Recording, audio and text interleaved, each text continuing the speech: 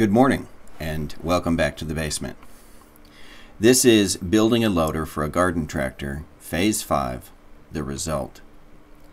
This will be a detailed walkthrough of the final as-built hydraulic configuration for this loader. This configuration works well for case and Ingersoll machines, but it's probably not a workable approach for most other garden tractors. If you're curious about the evolution of this design, the decision-making process, and the many obstacles I encountered along the way, then please see the companion video to this one, Phase 5, The Story. First, we'll cover the factory hydraulic configuration, and then we'll walk through the modifications made to it.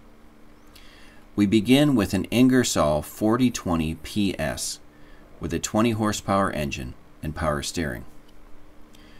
First, we have a 2.5 gallon reservoir, which gravity feeds to an 11.5 gallons per minute pump. The pump's output is connected to a proportional flow divider. The flow divider splits out 2.5 gallons per minute dedicated to the power steering system. The power steering system consists of an orbital power steering valve controlled by input from the steering wheel. The valve is connected to a hydraulic cylinder, and that cylinder extends or retracts in order to turn the front wheels. The remaining 9 gallons per minute of oil is directed to the pressure port of the travel control valve. The two-spool travel control valve has two internal circuits, each with their own pressure relief setting. The first circuit controls the tractor's main travel motor, and its pressure relief is set at about 2100 psi. All the flow from the travel circuit, whether it made its way through the motor or not, enters the deck lift circuit. The deck lift circuit controls the deck lift cylinder, and its pressure relief is set at about 600 psi.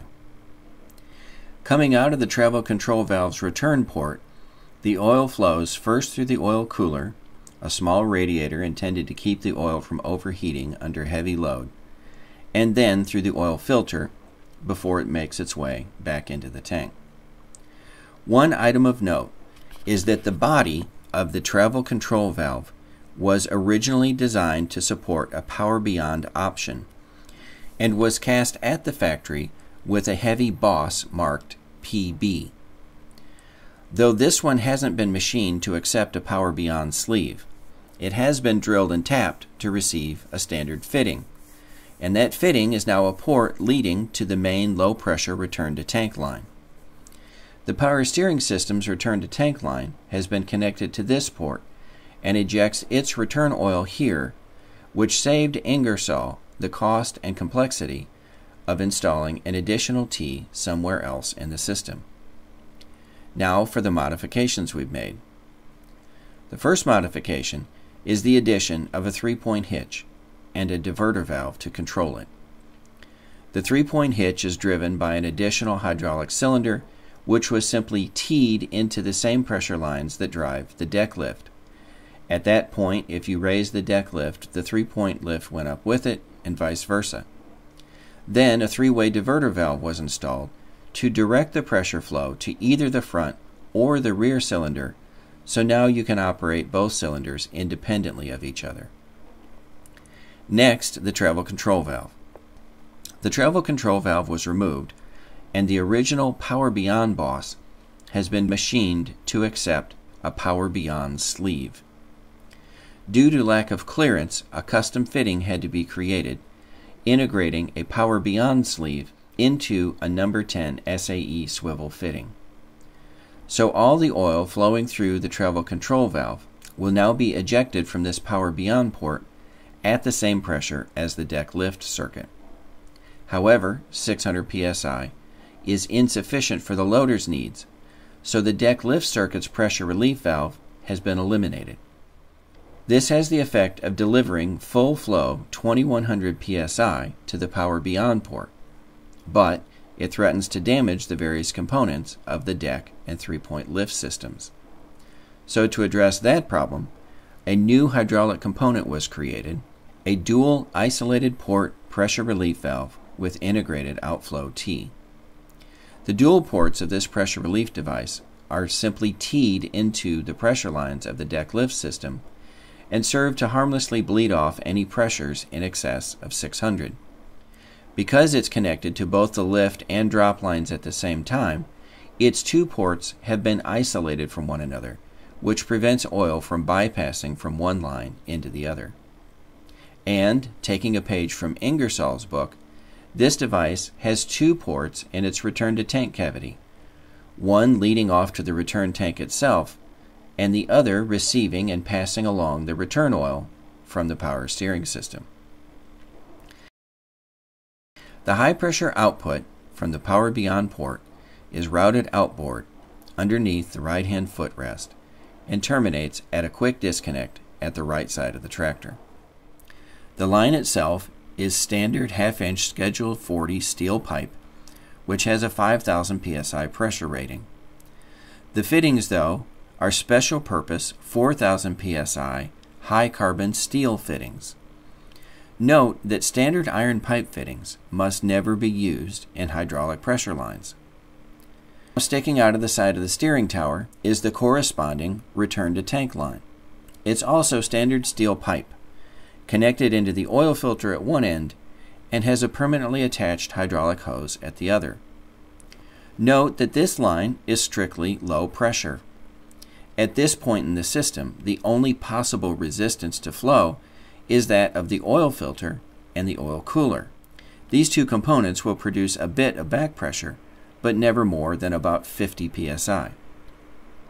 Due to the low pressure, this return line can utilize standard black iron pipe fittings, which are rated for about 300 psi. Now in this photo we see these two lines, the pressure feed line on the right and the return to tank line on the left, and they do look very similar, but don't be fooled. Remember, with the loader installed, the line on the right has to supply the pressure that drives the loader's cylinders, and it will routinely exceed 2,000 psi.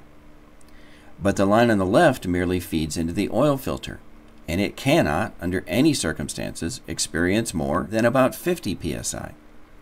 That's why standard low-pressure fittings are fine for use on the left-hand pipe, the return line, but could never be considered for use on the right-hand pipe, the pressure line.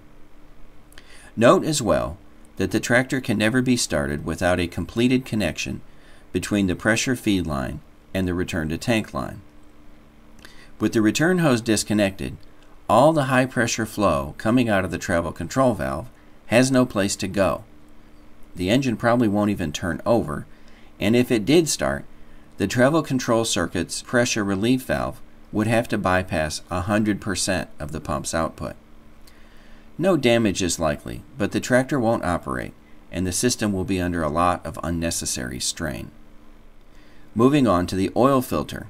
In my opinion, the factory oil filter housing was undersized. So to ease oil flow and improve filtration, the oil filter housing and filter were replaced with a higher flow model. The larger oil filter necessitated the reconfiguration of the routing of the return oil in the tower.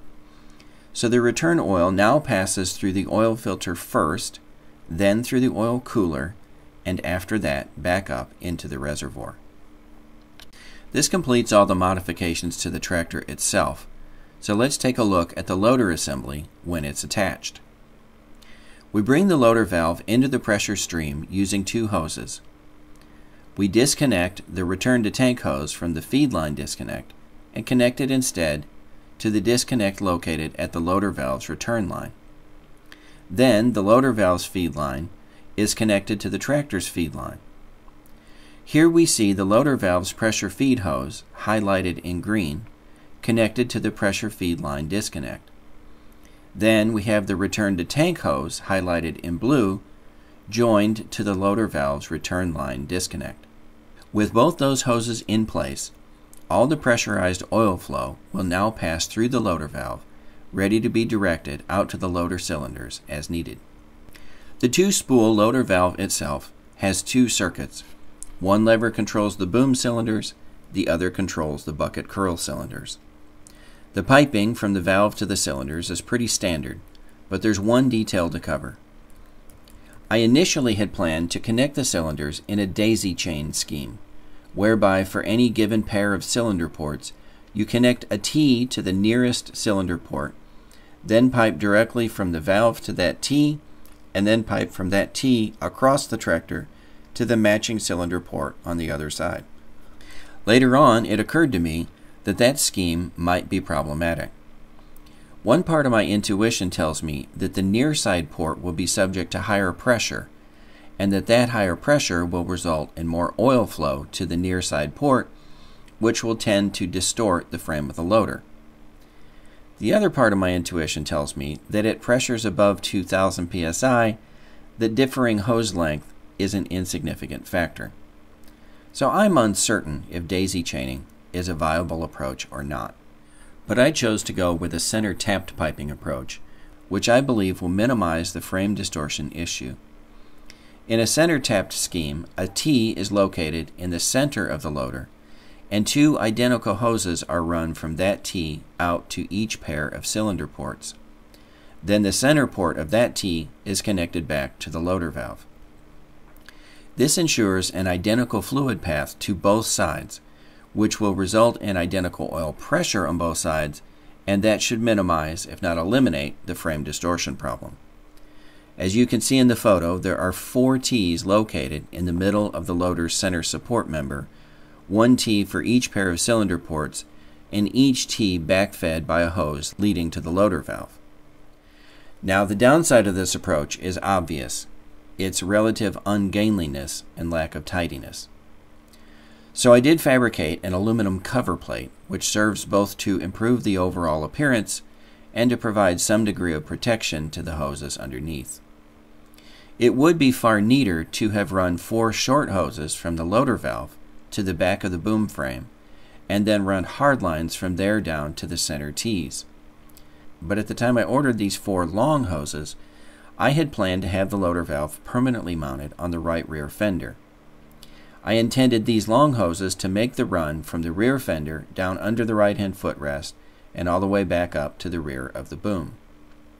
Once I chose to relocate the loader valve, I either had to order 4 short hoses and install 4 runs of hard lines, or just use these 4 long hoses and control their mess as best I could. It's not elegant, but it's adequate. And if these 4 hoses ever need to be replaced, then I'll take the time to do it right then. That's pretty much all there is to it. As always, your comments or questions are welcome. And thanks for watching.